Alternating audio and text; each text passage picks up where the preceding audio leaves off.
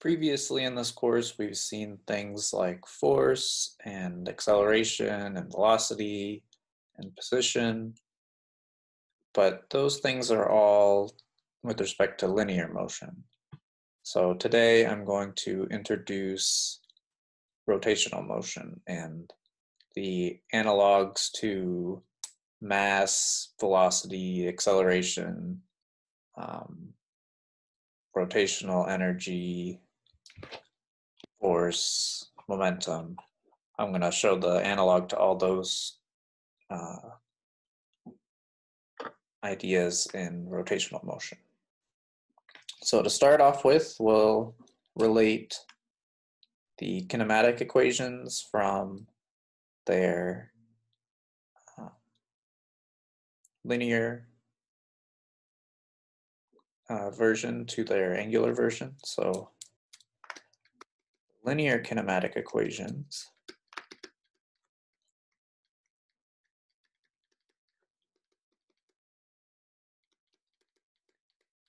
are as follows. So you have the one with v final equals v initial plus at, then v final squared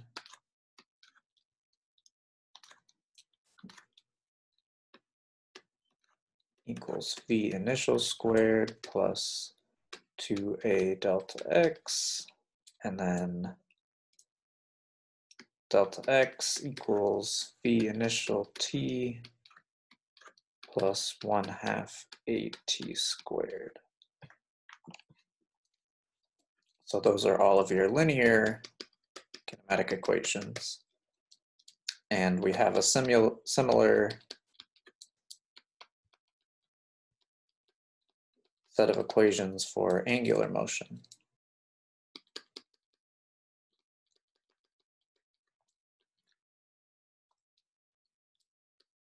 And so before I get to that, let's introduce the analogs to velocity, position, and acceleration in rotational motion. So for linear motion, we have position, which is a vector that we use x or y or s. Then in rotational motion,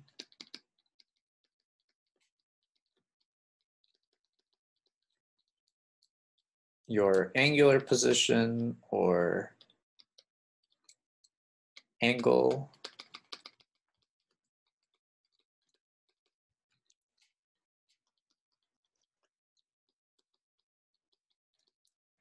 we denote with a theta, and that's also a vector.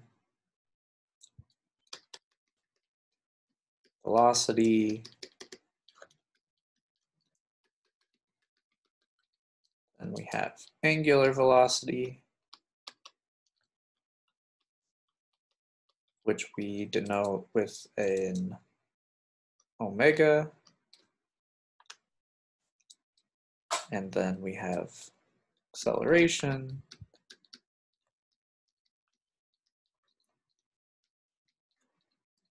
and so we also have an angular acceleration, which we denote as an alpha. And so the units for this are radians, and then radians per second, and then radians per second squared.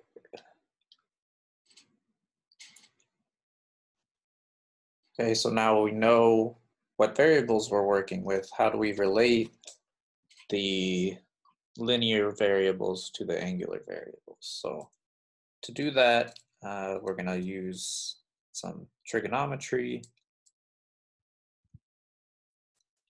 or I guess geometry in this case.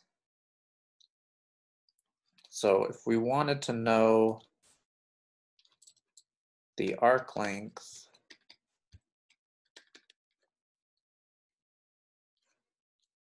of some path, we'll call it S, that corresponded to this angle theta, you would need to know the radius of this, so the distance from whatever the center point is to where your arc starts. And from geometry, we know that this relationship is that your path length equals theta times the radius r.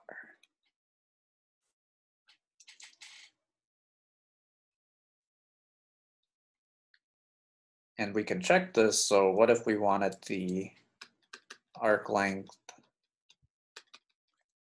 of the whole circle? Well, circle. So the circle has some radius r, and we know that if you go all the way around, you've done 2 pi radians. So the arc length s would be the angle theta times r. Going all the way around, the angle is 2 pi radians times r, and that is the circumference of a circle.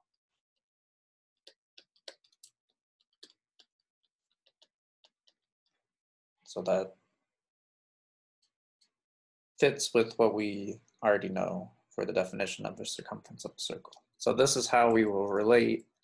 So this is S, or X equals theta R.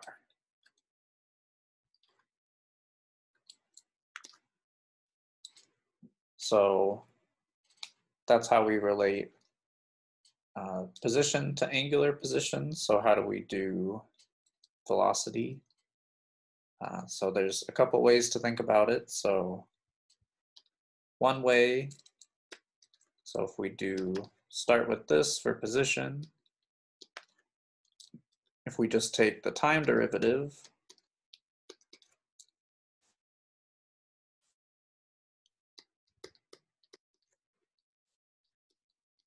now if we're looking at something that's moving in on a fixed circular path, meaning that r doesn't change or is constant,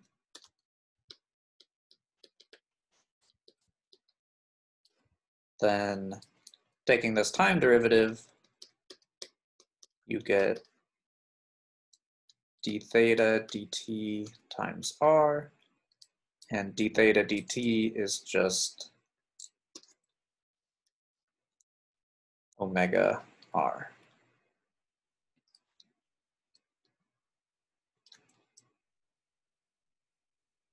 And then following that same logic, you can relate acceleration to angular acceleration like this. So that's how we relate the linear position, velocity, and acceleration to angular position, angular velocity, and angular acceleration. Okay. And then, of course, if you knew the angular position and you wanted to find,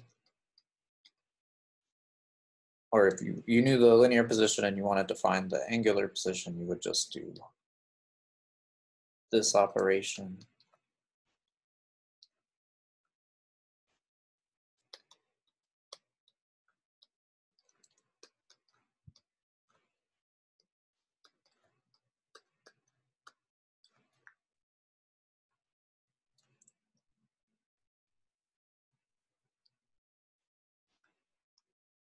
Okay, so let's return to our kinematics equation. So linear kinematics Oops.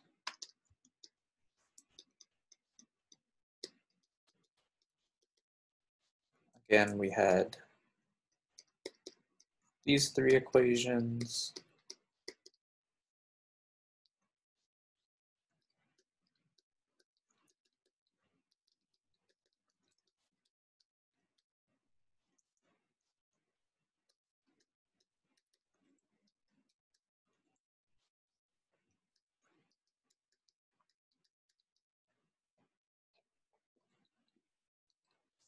And we want the angular kinematics.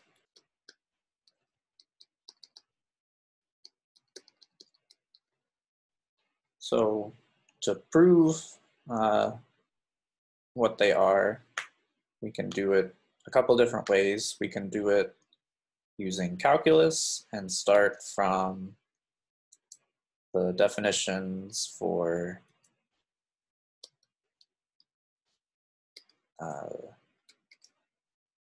angular acceleration with respect to angular velocity and angular velocity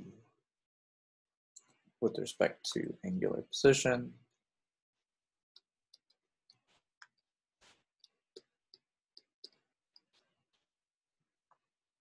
Or we could take our linear kinematic equations and replace the velocity with the angular velocity times r, the acceleration with the angular acceleration times r, and the position with the angular position times r.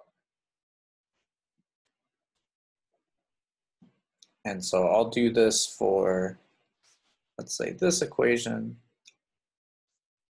So delta x would become delta theta times r equals the initial, so omega initial r times t plus 1/2 alpha r t squared. And so now you see that there's an r in each term that's going to cancel out. And so you're just left with the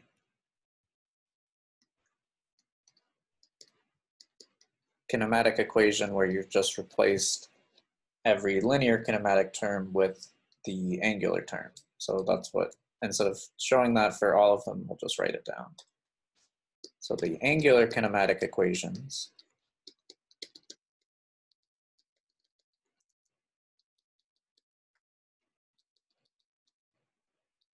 look like this. So we've got omega final equals omega initial plus alpha t, omega final squared equals omega initial squared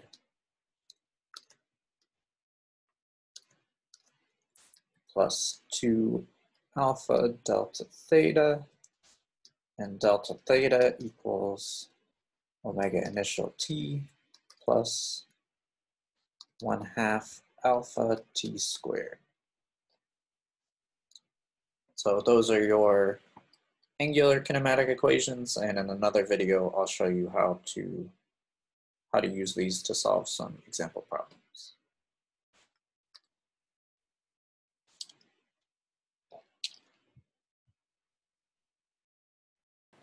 This has been a Dr. Strasbow lecture. Keep the credentials. Don't forget to like, subscribe, and ring the bell for notifications.